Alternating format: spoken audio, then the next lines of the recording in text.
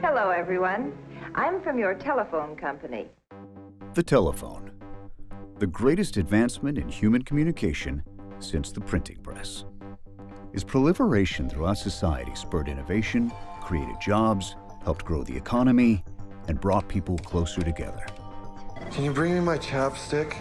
But it wasn't without its flaws. You usually had to be stuck in one place in order to use one. Give us that back! No! Stop it! Whoa! Which could be frustrating. If only you could go wherever you wanted while talking on the phone. I'm a little black woman. Those who thought that getting a car phone wasn't for them weren't keeping up with the booming industry of cellular radio telephone. Wireless technology and devices have forever changed how we communicate with family and close friends. In the U.S., the wireless industry is responsible for 3.8 million jobs and generates over $146.2 billion annually. In the United States alone, there are over 200 million cell phones in use. Globally, this figure stands at 4.77 billion and is expected to reach 6.1 billion by 2020. Prior to 1984, wireless technology was only used in the military. And in 1984 was the first move to take wireless technology into the consumer environment. Cell phones, at the time, they were excluded from any pre-market testing. So they came onto the market without any safety testing at all.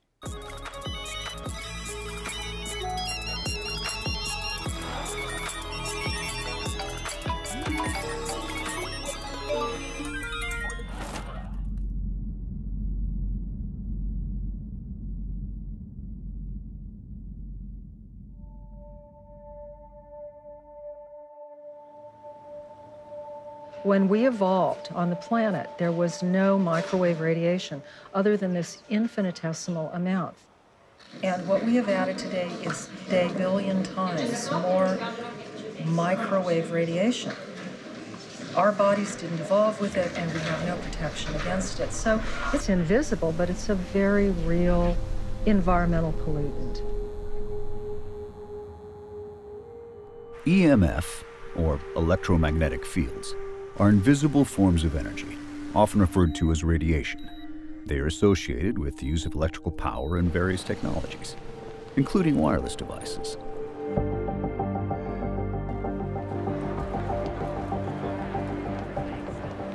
We are electrical in nature. We are made of the same stuff as everything else. We are made of atoms, and atoms are made of electrons, which are negatively charged, protons that are positively charged, and we react to electromagnetic fields. So it's not surprising that we respond to all kinds of things.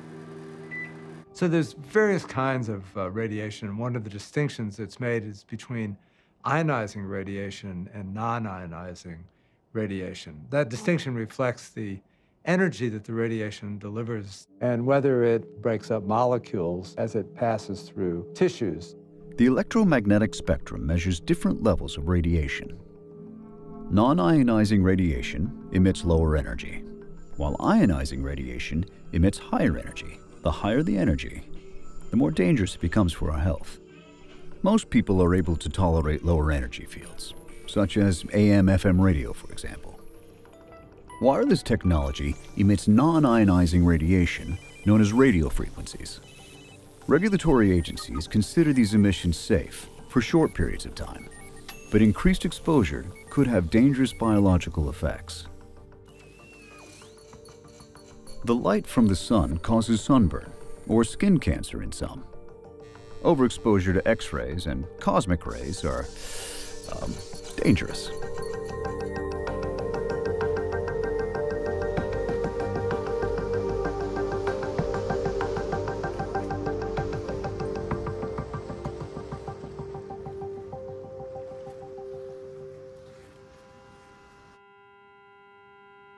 Where there's scientific uncertainty and a need for research is how non-ionizing radiation might cause some of the diseases that are of concern. Some of the diseases we've seen epidemiologically, So yes, we know that there's a potential to heat, and then there are questions about whether there are other potential mechanisms.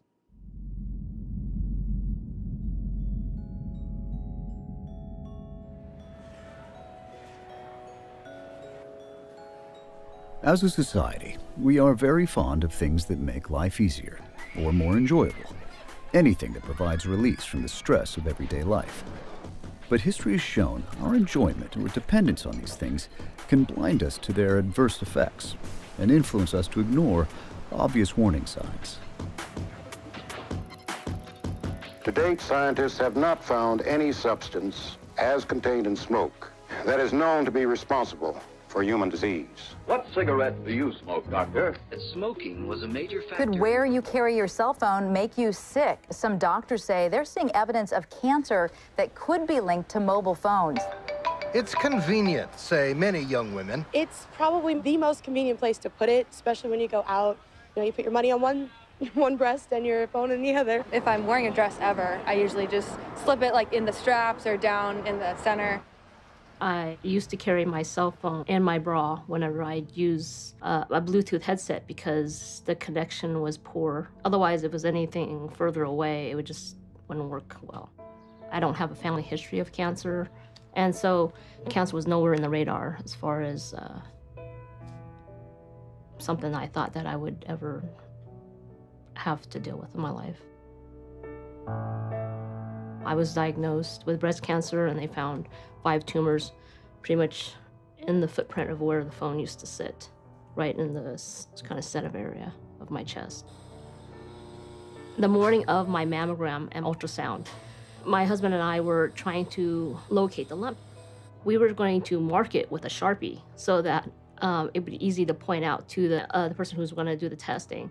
And I pointed at one spot, and he said, and then he was trying to feel it. And he said, no, it's right here. No, I said, it's right here, not realizing at the time that we actually found another one that morning. And here we were arguing that morning, says, no, this is it. And he was arguing that was it. And we actually come to find out that morning, actually, we had discovered another one. I'm not the kind of person that's an advocate for these unusual problems. I don't go into crazy diets. I don't worry about the environment as much as I should. I really am a focused physician. But when Donna came in with her case, it kind of opened my mind. It didn't convince me there was a problem, but I remember sitting very clearly looking at her slides with the pathologist. And I said, well, how many tumors are there in this breast? She said, well, there's basically 3 dominant tumors. It wasn't until we looked at her mastectomy specimen under the microscope and saw what wasn't just a single cancer, but it was multiple cancers, but it was very extensive in a very unusual pattern. And that's when it clicked with me. I said, you know, I don't remember seeing that pattern in anybody before. And I remember her saying she's worried about her cell phone. Could there be a connection? The best evidence that we have for an adverse effect of RF is an increase in the frequency of cancer. The wireless industry denies there's a problem, citing a lack of scientific evidence that cell phones cause breast cancer. There is no evidence, but that's because we haven't studied it. Until further data either supports it or disproves it, I would keep cell phones away from the body, and in particular, the breasts.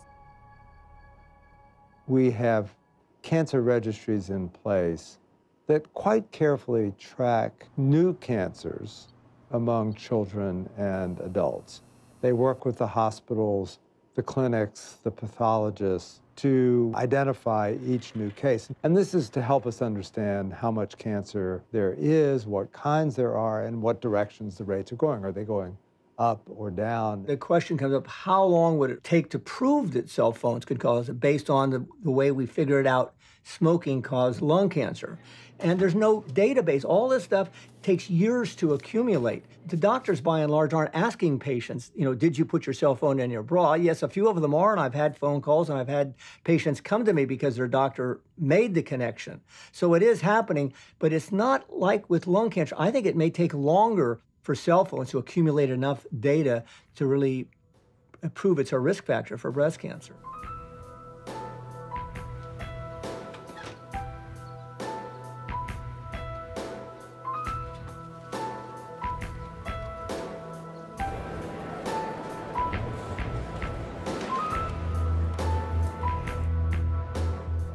How is it that wireless devices and Wi-Fi have been able to permeate our daily lives over the last 20 years without the public being made aware of the associated dangers? So back in 1984, the two key agencies were the FDA for the devices and the EPA for the infrastructure. The FDA, or Food and Drug Administration, was established to protect and promote public health through the regulation of the food, tobacco, veterinary, cosmetic, and pharmaceutical industries. The EPA, or Environmental Protection Agency, was created for the purpose of protecting human health and the environment by writing and enforcing regulations. Neither agency had any previous experience with the regulation or safety testing of new technology. Both of those agencies preempted either pre-market testing or post-market surveillance because at the time it was felt that the power was so low for cell phone transmissions that there could not be heating. And without heating, there could not be health effects.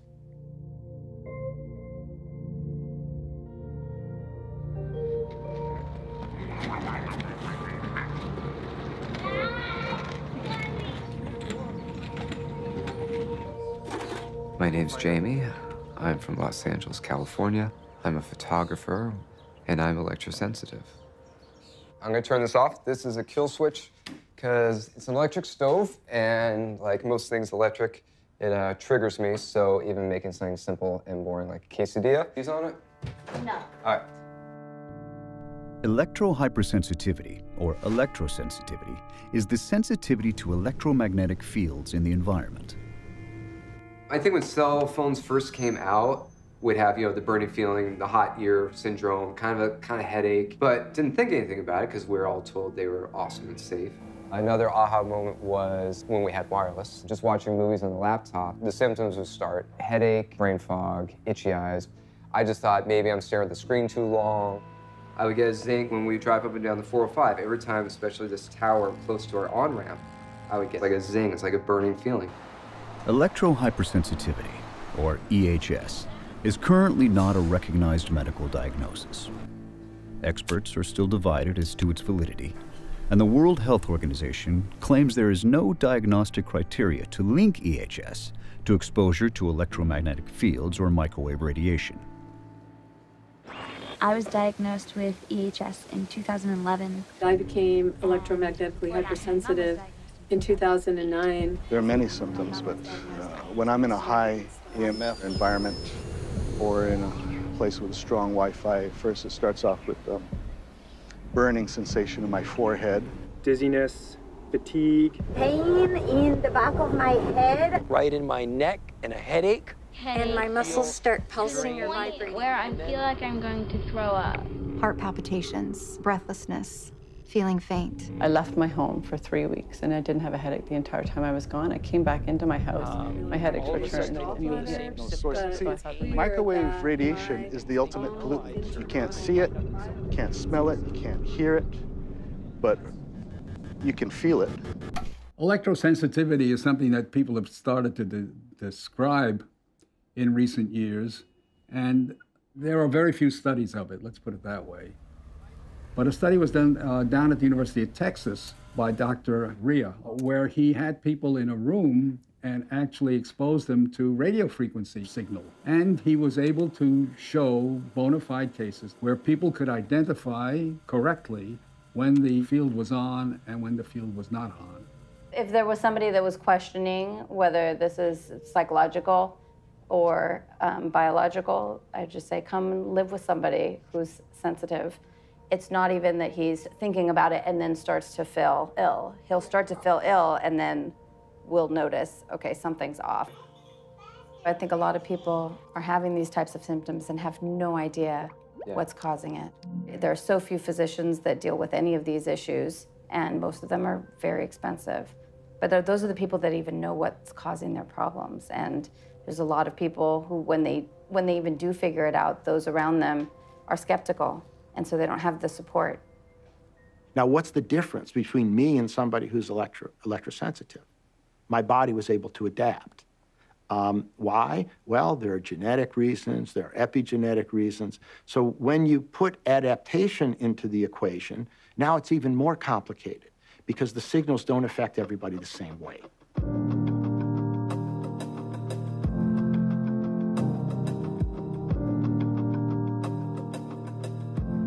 I'm here in Brussels to attend a conference on electrical hypersensitivity and multiple chemical sensitivity. And the reason that we're holding this conference is because there are so many people suffering from environmental illness, and it's important to get the scientific community together with the medical community so that we can help people recover from electrical hypersensitivity. My background is as a neuroscientist. I've studied the central and peripheral nervous system. We had struggled for many years to get some form of answer to the simple question, a person with electrohypersensitivity what is he or she? This Congress is trying to raise awareness among healthcare practitioners because so few of them recognize environmental sensitivities, and very often people are misdiagnosed as having psychological problems rather than physiological responses to environmental stressors. If I ask you how much more such radiation does penetrate your body today compared to like 10 years ago, is it twice as much? 3 times as much? No, it's a quintillion times more. That's a 1 with 18 zeros.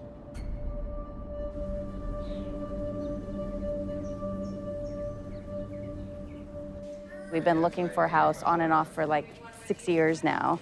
And because of Jamie's electrosensitivity and other health issues, it's very, very difficult to find a house. The house had been up for sale for a few weeks, and it hadn't even occurred to me to look because it had been so difficult to find a house. But I thought, you know, we should just look at it anyway. And Jamie walked in and said, wow, this is really great. Like, I could live here, which says a lot. Like, that doesn't happen ever. I walk in, I usually, within half a second, know, yes or no. So we had just put an offer on a house, and Jamie told me that a 70-foot monopole tower was going to be erected about 3 blocks away from our house. It's almost impossible for citizens who don't want a tower in their backyard to stop that because the needs of the masses are greater than the needs of the individual.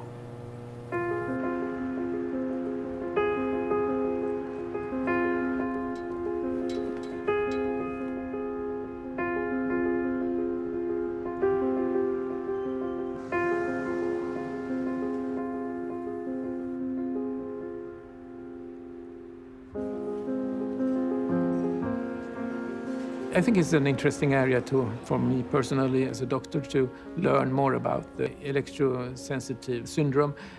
And I would hope that there would be criteria for the diagnosis, which we don't have today.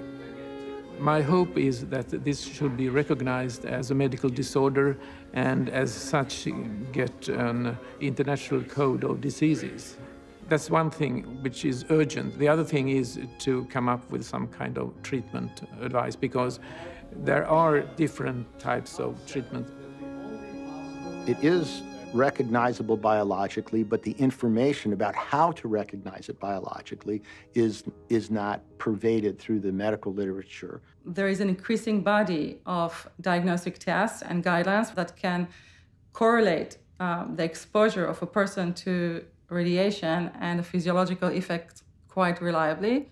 You can do a blood test, you can do a urine test, you can measure malondialdehyde, lipid peroxidation, you can see what's going on with those cells, and that is a biological measure that says the person is impaired. Recently, Professor Dominique Belpomme from France tested about 700 people who suffer from electrosensitivity. His study showed severe damage, such as damage to the immune system, to the nervous system, and established additional biomarkers for the diagnosis of electrosensitivity.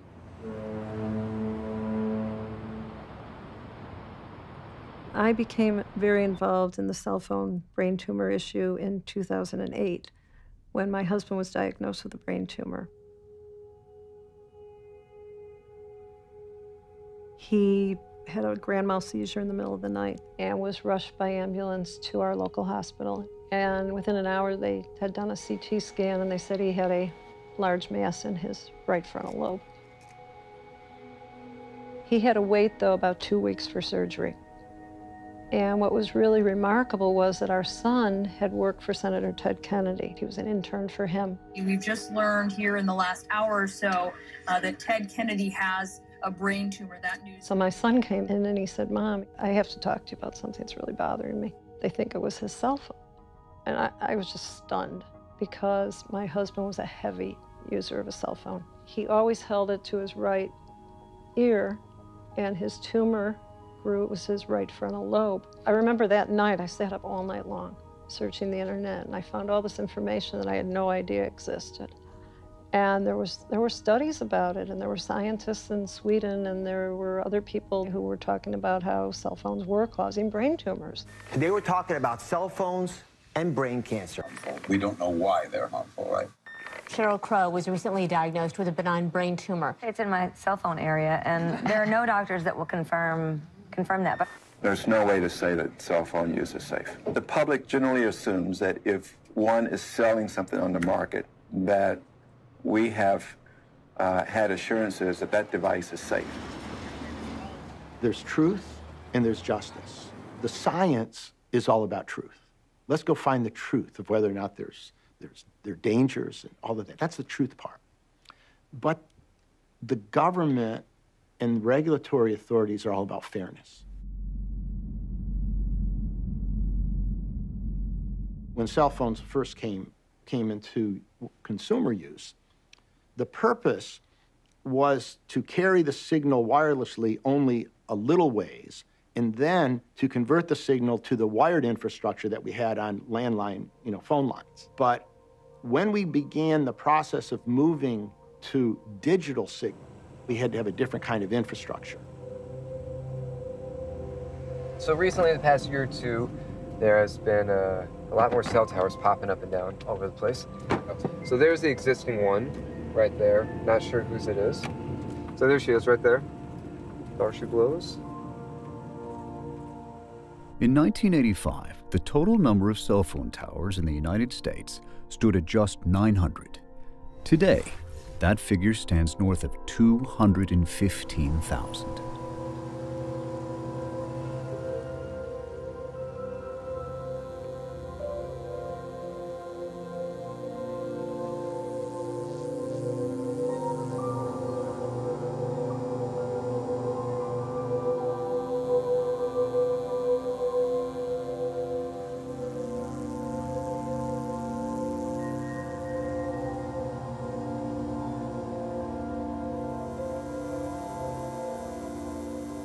What ended up happening was that the infrastructure that would be required to deliver, cell phone signals and later Wi-Fi had to be spread all across the country in what was called cells.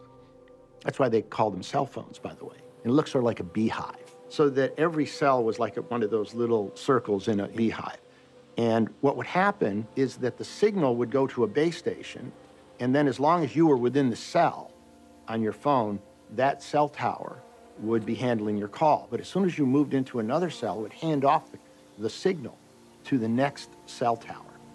And that required an infrastructure so that there's always a transmission and reception loop between the cell phone and the infrastructure or the closest base station. That's also how the base station knows where you are. If you have good signals in Maryland, but you don't have good signals in Virginia, Maryland would have a commercial advantage in business. It's about fairness. And when you go back to our Constitution, the Commerce Clause is one of the big fairness clauses. So it became a federal program to build out the infrastructure. That was the rationale for the federal government being able to come in and, in effect, in some cases, step on the rights of individual citizens in order to build out the infrastructure.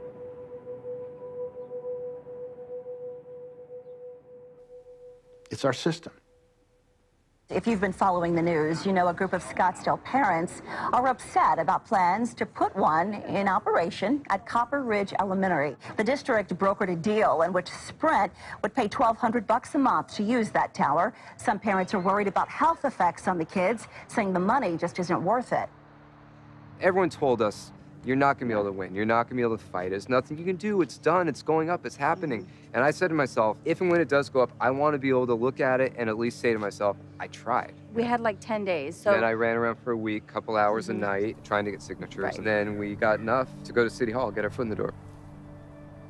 My message was that if these cell towers were not safe enough for the fire department to have them where they live and work, then why is it safe enough to have near 3,000 children who go to school and live in the immediate area? That's how it came to pass, that we were able to stop the tower. I live and breathe by this technology. I want to watch something while stuck in the car. I want to be able to justify being stuck in traffic and call my mom or grandma on the phone. It's a typical human thing that, you know, we have new technology, we get very excited about it, we use it, we push it really far, and it has great applications. However, many of those often come with health considerations. And so once those become more evident to the general population, then we hopefully force the government and scientists to come up with a safer way of using that technology. Today, our world is being remade, yet again, by an information revolution, changing the way we work, the way we live, the way we relate to each other. With the stroke of a pen, our laws will catch up with our future. In 1995 and 1996, we began the process of a new Telecommunications Act. And the Telecommunications Act now was, for the first time, written to put the FCC in the role of a policing agency. But the FCC's job as a commission was fair and equitable use of spectrum. The FCC was not a policing agency, had nothing to do with safety, had nothing to do with monitoring, only to make sure that the different phone companies didn't cheat each other. That's an important point, because it was the industry that lobbied to have those changes made. Recognizing the regulatory void that existed, the cellular industry strategically positioned itself to be influential in the kind of research the government would be carrying out on its products. So the wireless industry agreed to put up money from the cell phone industry, and an interagency working group of the United States government was put in place to oversee the work. That project was called the WTR, or Wireless Technology Research, and that's the program that I ran, looking into the health effects of wireless technology. This program was put in place under what we would call a regulatory paradigm. Ordinarily, in a regulatory context, new technologies would be tested extensively before they reached the marketplace, in order to make sure that they didn't present any dangers to consumers. In the case of cell phones, and the wireless industry as a whole, this crucial stage was bypassed. This meant the regulatory agencies were forced to rely on post-market surveillance. There was an argument going on between the EPA and the FDA, and the FCC was in the middle of it, about the safety standards that should be put in place for analog phones. And that standard was the specific absorption rate. SAR, or specific absorption rate, is a measure of the rate to which energy is absorbed by the body when exposed to cell phone radiation. The smaller the body, the greater the exposed area. But the standard was based on microwave oven studies from the 70s and 80s. Was really not relevant to anything other than heating effects. When they did some safety testing, the device that's had the most testing is probably the mobile phone. It's one of the first devices that emits this kind of radiation. And they built a model that they called SAM, standing for Standard Anthropomorphic Mannequin.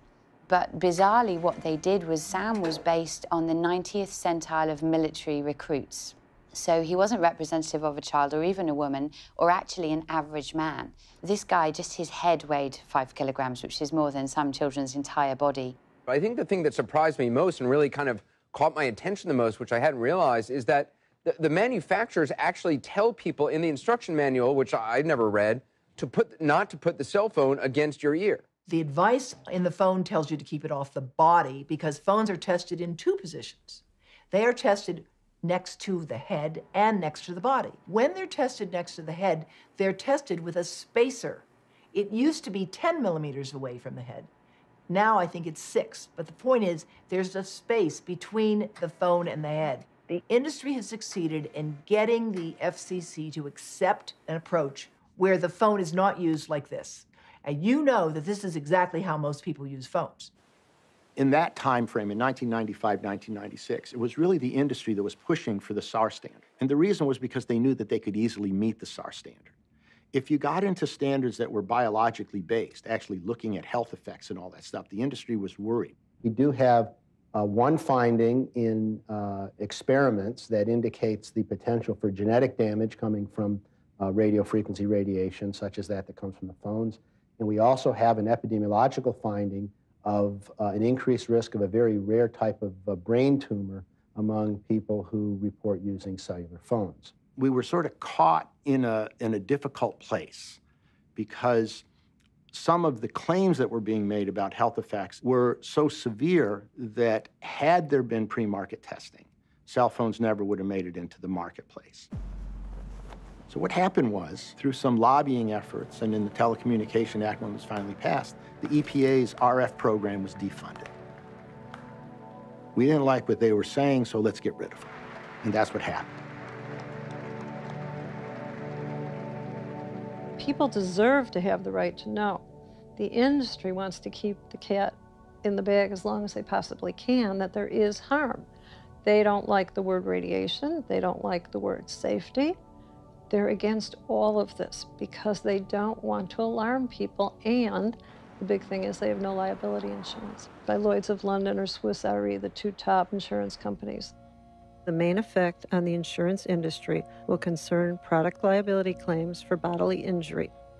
I'm involved in this issue because I love my husband. Just a few months after Alan had his diagnosis of a brain tumor, I ended up testifying to the United States Congress about it. Today's hearing will examine what science is saying about the potential links between long-term use of cell phones and tumors or other health effects. I see this from the public health perspective as being very, very important, that we urgently need more research. We have almost no U.S.-funded research in this area. I'm not a scientist. I'm a human being, a mother, a wife. I do know from my research and from talking with doctors and scientists worldwide that there are major flaws, even in this interphone study. I have in front of me something right here that says, the interphone studies always find a statistical significant elevated risk when a cell phone has been used for 10 or more years on the same side of the head where the tumor was found.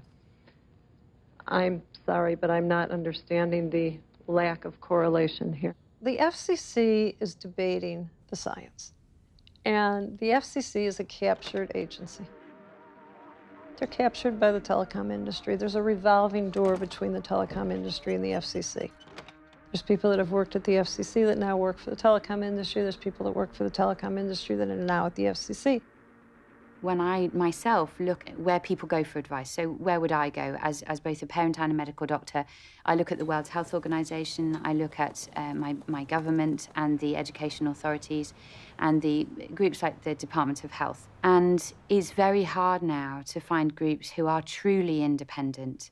All of these groups receive revenue from the telecommunications industry. The wireless industry spends $100 million a year lobbying the Congress. They have very good access to the FCC, so it's really hard to go up against the power of this industry, even when you have the facts on your side. Despite the industry attempts to suppress the findings of the scientific community, scientists continue their pioneering research into the adverse effects from EMF and RF exposures.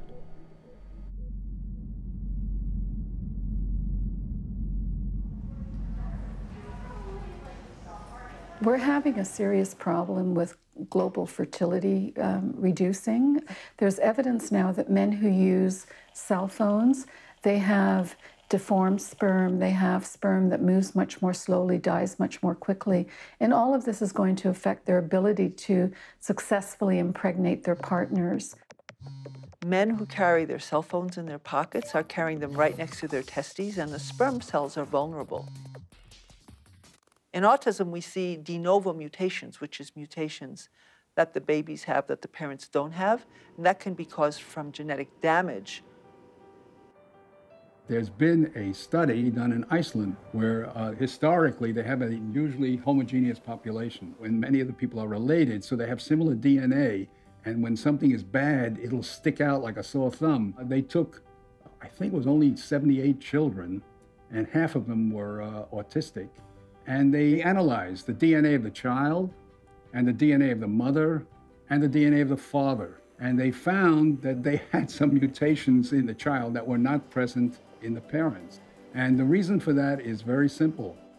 Girls are born with all their eggs in an ovary, so it's pretty much guarded until puberty.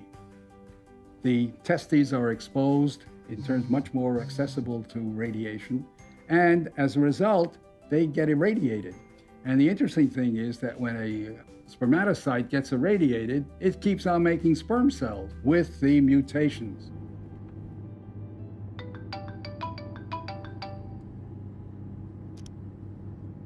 If there is a genetic change, a mutation, that modification will be maintained throughout the life of the individual.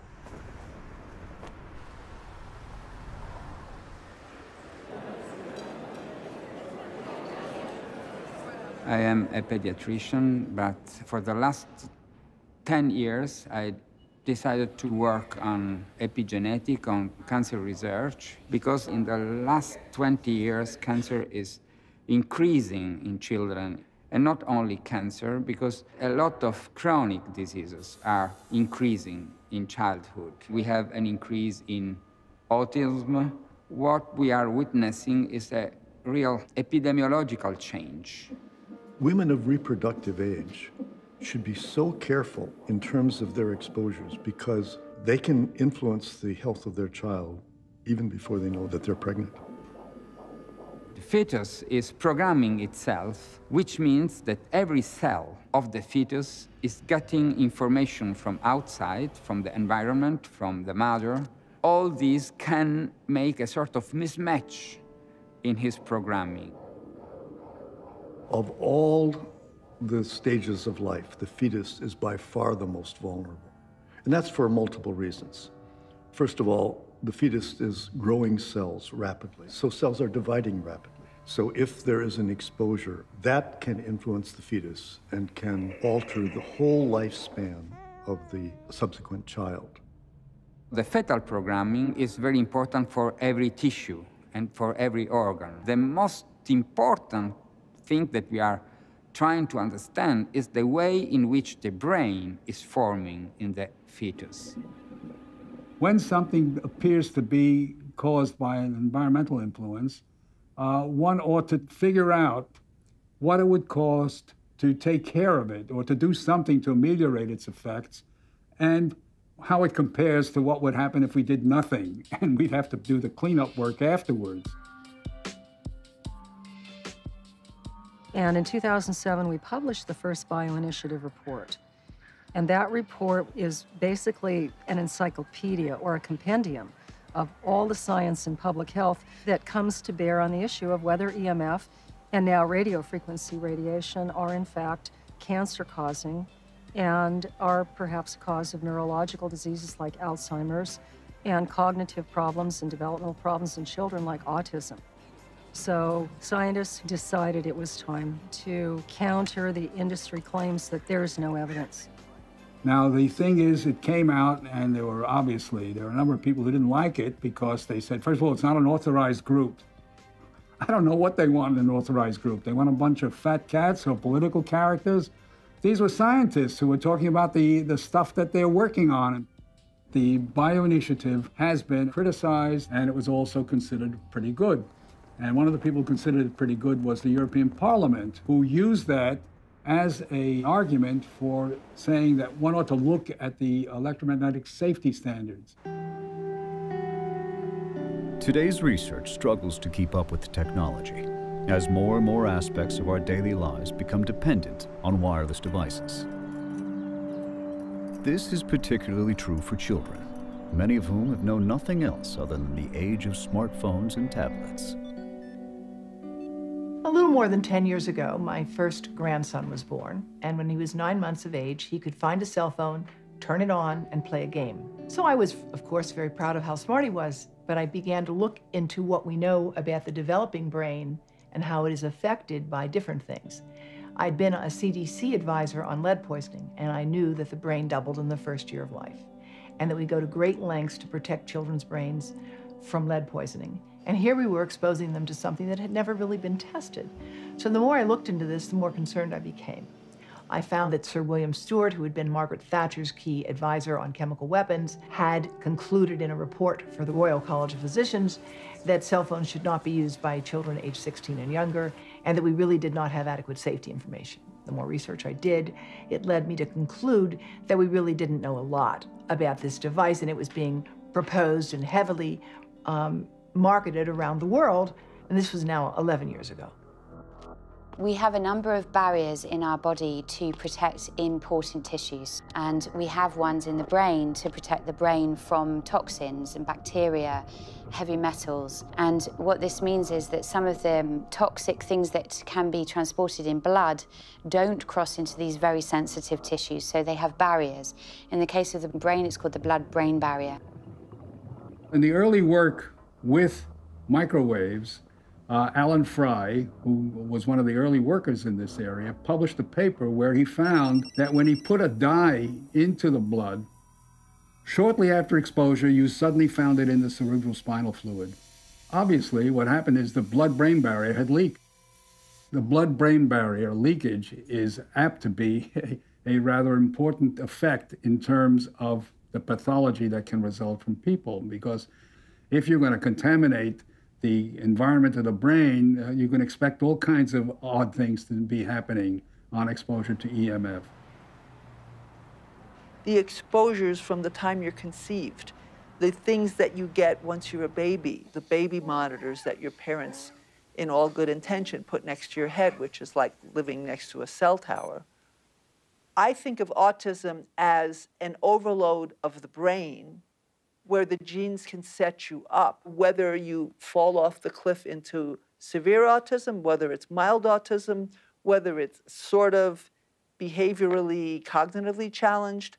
It's a cascade of things that go wrong, that pile up, and then the brain, as I see it, reaches a tipping point.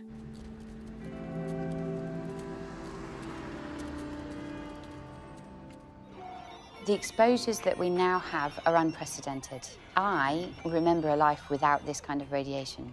But the children that we have now are going to view the internet the way that we view electricity. They'll think that it's just something that, of course, is okay, because they never knew life without it.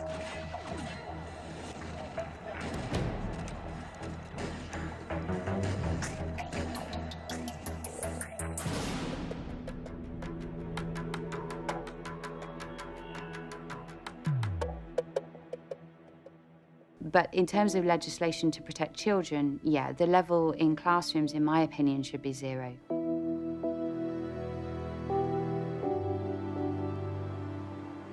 We are the second largest school district in the nation. With the demands of the school district and the demands of getting the kids into the 21st century, the school district, the Board of Education in particular, asked the Office of Environmental Health and Safety to take a look at wireless in all its classrooms. And so the district, wanting to move forward with the technology, wanting to meet the demands of the state in terms of the testing that needs to be done, we need to look at how we can accomplish that. And certainly Wi-Fi is really a good fit and a good answer for it. But again, we need to look at that in terms of its safety. And a lot of people claim that even at very low levels, there are adverse health effects associated with these radio frequency exposures.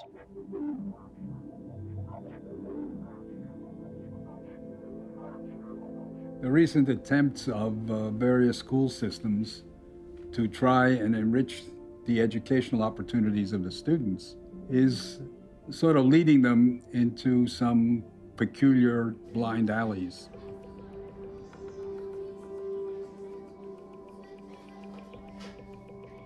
The particular concern is when you have a wireless classroom in schools. You have one router and you have 20 or 30 kids with a wireless laptop. That is going to be a really hot Wi-Fi environment. And those children are going to be exposed to that radio frequency radiation for as long as they're in that classroom. Most of the classrooms were configured in a way where we had longer tables in a classroom. We took some basic information about the devices we were going to buy, the end devices or the tablets or the laptops, the access points or the antennas in the classroom, and you do some calculations based on standard formulas and kind of a model. And basically we took everything that we knew we were going to acquire before we acquired it, and we did some calculations to make sure that the levels were low. Typical configuration, we had a number of rectangular tables that were situated across the room. We had students that were located around each one of the tables. The district felt that we should establish our own internal threshold for acceptable exposure.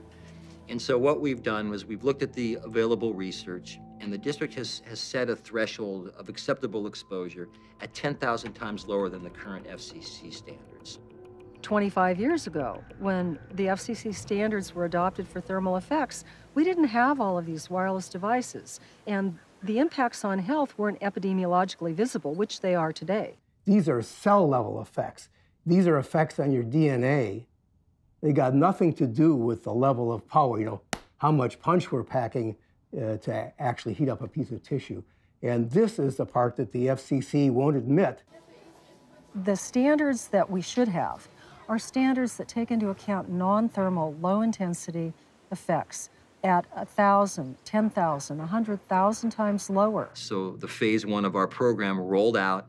A number of schools received these end devices, access points were installed, and students began to use them.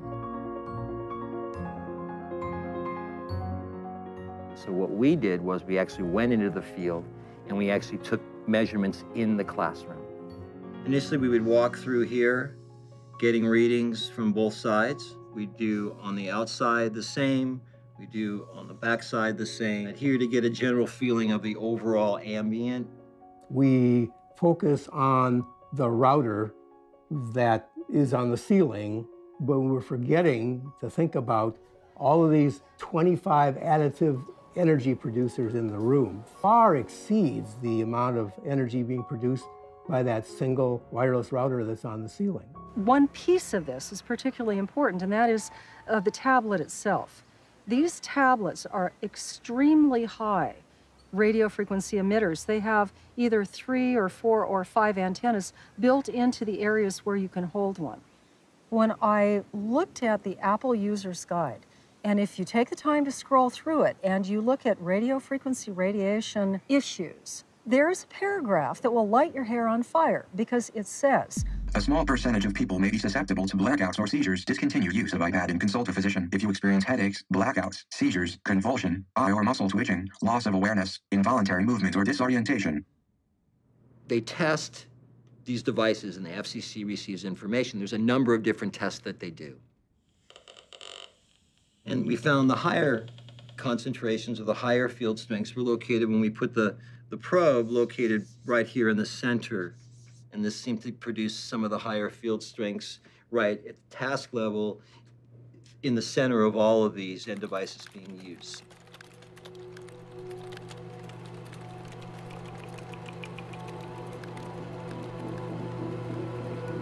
We've got an analogy of a classroom being the inside of a microwave oven, set at very low power. Children are exposed to that Wi-Fi radiation 6 hours every school day, 5 days a week, and for several months during the year. 13 years of school, it's a very disturbing trend that we're setting up by irradiating some of the youngest and most vulnerable people in our population. Most parents are oblivious to this whole issue. They think Wi-Fi in schools is the greatest thing since sliced bread because they have no understanding of the concern. The parents of a 12-year-old student are suing the Fay School in Southborough, claiming the private school's Wi-Fi made him ill. They say he has electromagnetic hypersensitivity syndrome, and radio frequency emissions from the school's strong wireless network has triggered headaches, nosebleeds, and nausea. I used to be the Ashland Education Foundation president, and I ran 7 different campaigns to bring technology into Ashland Public Schools over the years. We have something in Ashland Public Schools called Best Practices for Mobile Devices. In our classrooms, when we're not using the Wi-Fi, we should be turning it off. And when we are not using devices actively, then we should be turning them off. We are the first public school district in the nation to address this. It's fascinating when you look at what's happening with school systems around the world. In France, they had some of the first adopters of Wi-Fi. Now they're recognizing that the Wi-Fi is potentially harmful to school children, so they're getting rid of it in elementary schools. I think the European Union, I think other countries, Canada and Sweden and others, have different approaches to control of wireless technology, and that's certainly their prerogative. If it's just because you don't want any Wi-Fi or radio frequencies, well then, yeah, that's what you do. If that's their threshold of none, well, then that's their threshold of none. It's particularly tragic because a wired computer classroom will not expose your child to radio frequency radiation. People have brought this to our attention, have recommended that a wired technology, fiber optic, for example, is certainly a better way to go and might even be more reliable. And we understand that. But the district, because of what's happened in 2009 moving forward to today, with the requirements under the Common Core program, the testing, and the sheer number of schools and classrooms, to actually meet the timeline and actually go ahead and put 30 drops in an individual classroom is an unbelievable daunting task, and I don't think logistically possible. While hardwired classrooms would greatly reduce children's exposure to radio frequencies, there's still a growing concern that children are spending too much time in front of screens. The American Academy of Pediatrics, their guidelines are no more than 1 to 2 hours of screen time a day. For kids under 3, 0 hours. So I think we need to look at how much of that is interactive screen time and how much is at school, how much is at home.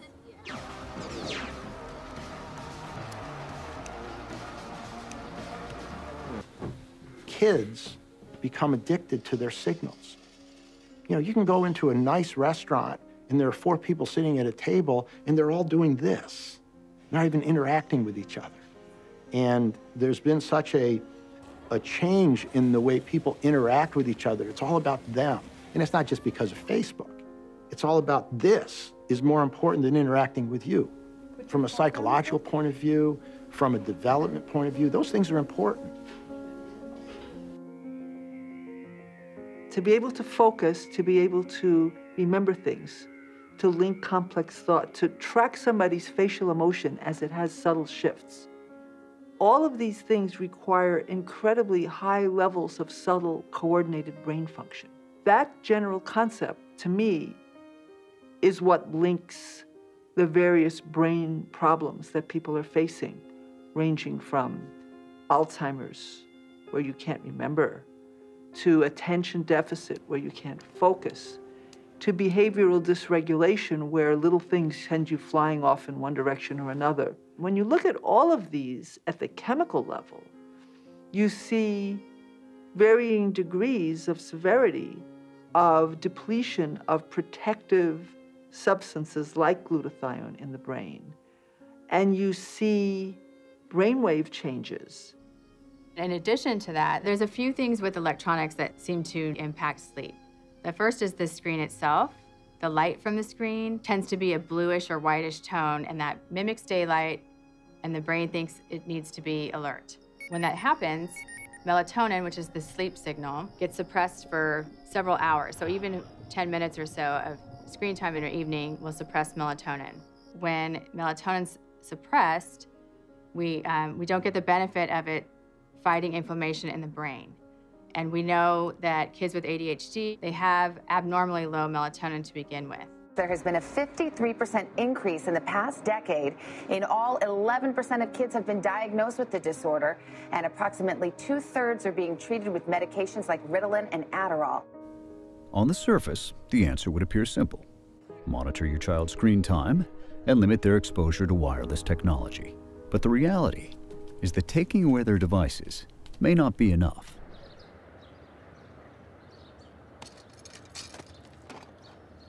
Smart meters are the new or newer meters that are replacing the analog meters on your home, electric meters and gas meters.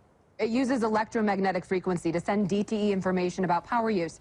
This gets rid of the need for meter readers and notifies the power company about outages.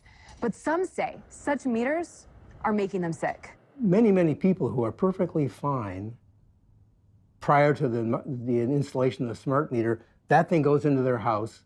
They can't sleep, they have headaches, they have depression, and it's coincident with the going in of the smart meter.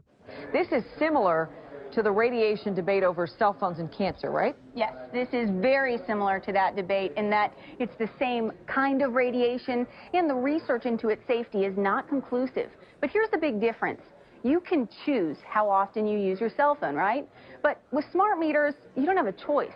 The frequency with which you are exposed to this radiation is determined by the power company. We're confident in the specs of our meters and the safeness of the meters at this point. What Pepco says is happening is that these smart meters send out communications every 4 to 6 hours on a daily basis.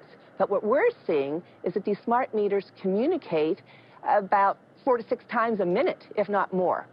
When we lived in Lafayette years ago, it was one of the first areas of deployment of the smart meters. And I absolutely did not want one because I knew that this non-ionizing radiation was not healthy. So I called to opt out, and they said at the time there was no opt-out.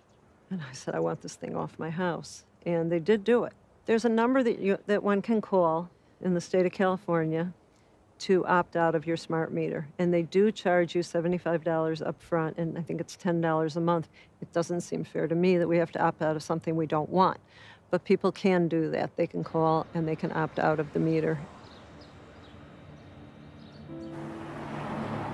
The driving force of the 21st century will be powerful processing centralized in the cloud and wirelessly connected to thin clients. Autonomous vehicles will be controlled in the cloud. Smart city energy grids, transportation networks, and water systems will be controlled in the cloud. Immersive education and entertainment will come from the cloud. But such futures won't come to pass unless the pathway to and from the cloud is low latency, ultra fast, and secure. 5G's been approved. The FCC voted on it. It's going to be rolled out. It will be faster and it'll take up more of the spectrum. 5G has an enormous amount of promise. It's expected to enable all sorts of things like virtual reality, self-driving cars. You could potentially download a movie within a couple seconds. With 5G comes the small cell equipment that they're going to be putting on every pole in every city, right outside people's windows, or on fake mailboxes. Nobody has taken into account the cumulative radiation that we are all getting, especially children. And there were no pre-market safety testing on any of this.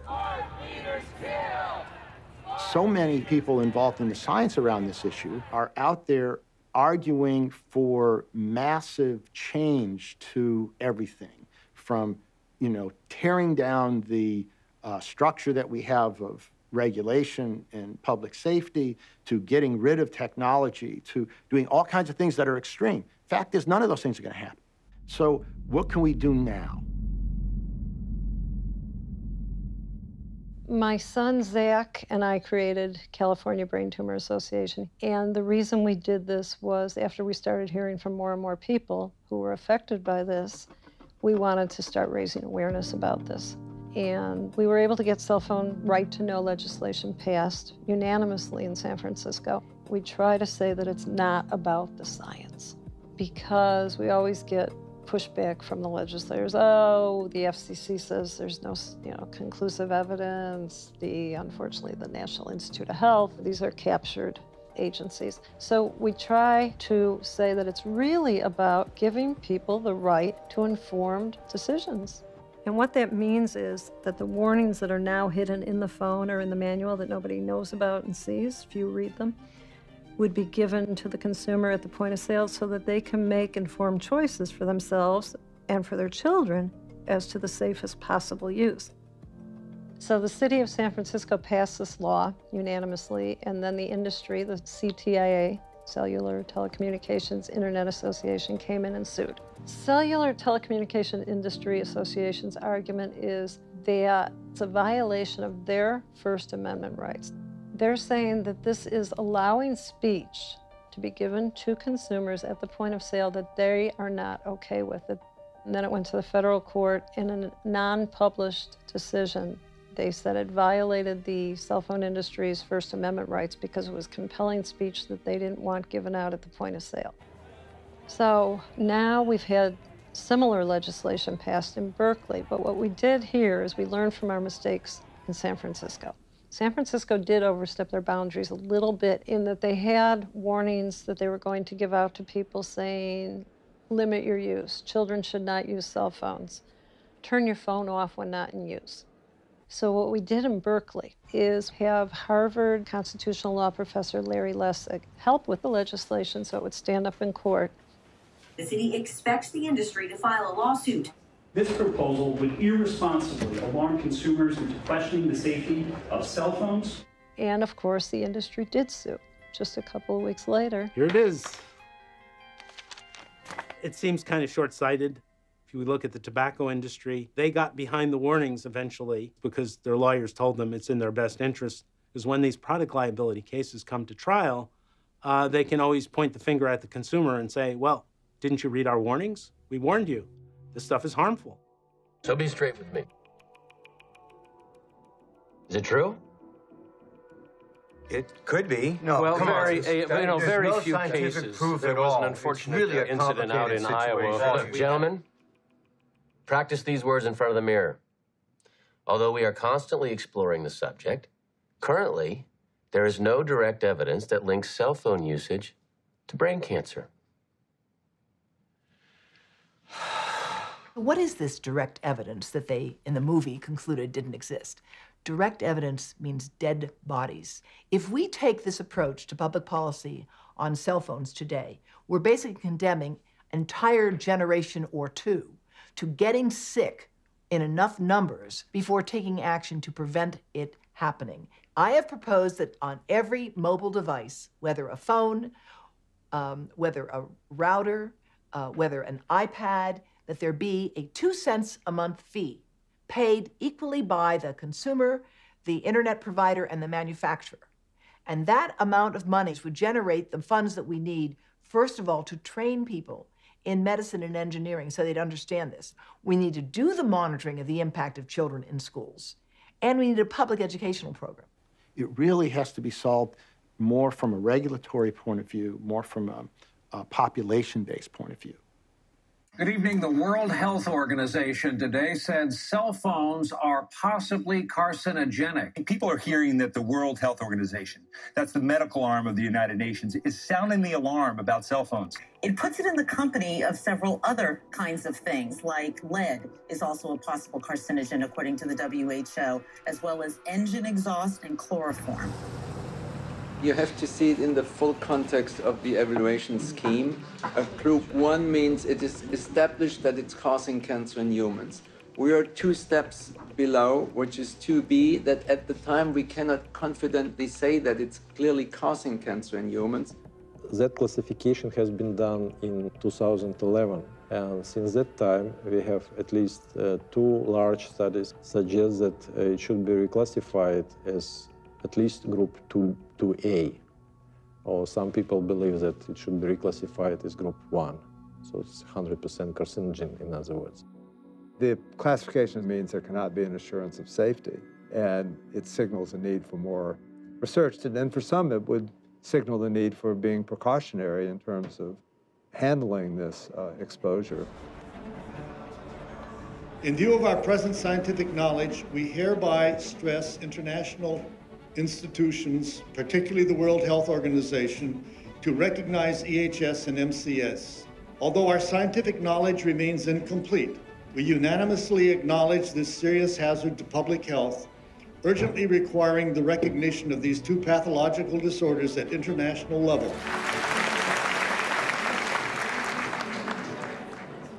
What is really needed, and what this conference was intended to provide, is a strong statement to the World Health Organization that there is sufficient scientific evidence today to classify electrosensitivity as a medical condition, and what this will do is go a long way toward letting physicians know they've got to get educated and learn to begin to treat patients with this condition. There are signs that the message is beginning to sink in. Some countries are adopting laws to reduce children's exposure in schools. The European Parliament and some European legal courts are starting to acknowledge the correlation between EHS and radio frequency exposure.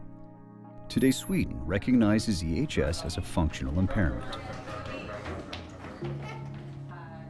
If the World Health Organization recognized electrosensitivity as a real thing, I think it would help in a lot of ways. You know, if talking to teachers about it, if you could show them, it's not just me, the parent, it's the doctors, the scientists. I think financially it would make a difference. Financially would make a difference, I mean, if it was something that health insurance companies recognized and we could have, right now all the treatments that he does is purely out of pocket and it's quite expensive. Yeah, I've been addressing a lot of issues with myself health-wise, mold in my system, chelation, getting metals out of my body. But I've noticed since the past year that I've been doing all this that my sensitivities have gone down. I don't feel like a text from across the room. I don't get headaches, every time I drive by the towers on the freeway. When this first came up and we realized that we might have some sensitivity issues in our house, the first thing we did was just turned off the wireless at night.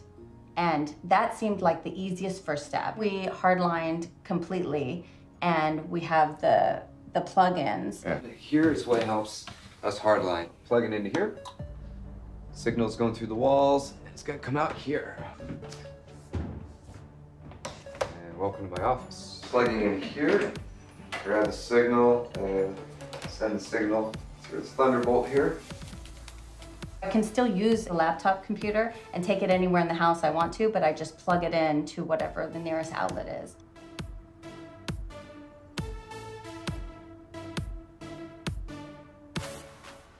These are all things that immediately will reduce your exposure.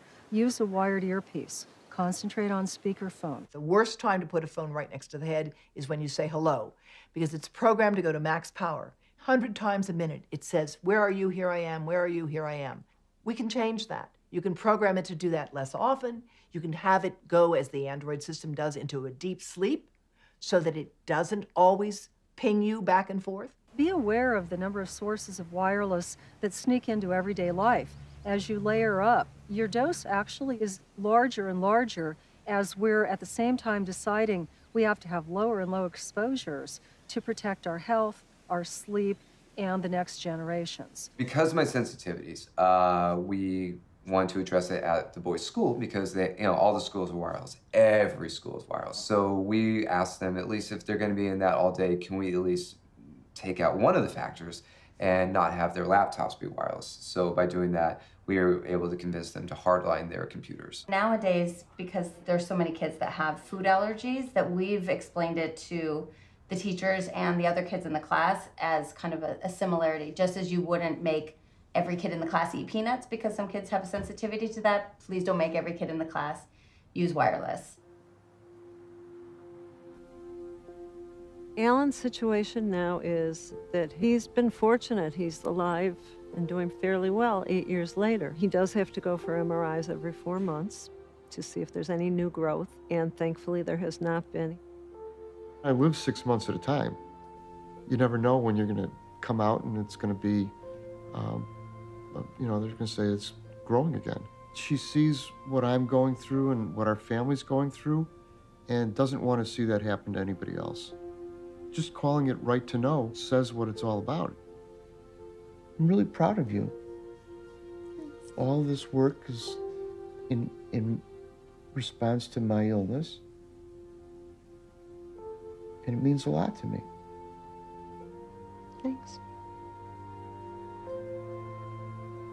It's a very, very tough fight, and it's been a long time. I've been involved in this for about 8 years, and there's times where I feel like giving up, and then there's times where I say, no, we're gonna make progress. I'm not gonna stop, and it's usually when I hear from more and more people every day that are sensitive to wireless, or I hear from people every week or two that their spouse has a brain tumor that they think is from their cell phone, then I say, I'm not giving up. I do have a certain sense of optimism that eventually the right thing will happen, like it did with tobacco, like it did with asbestos.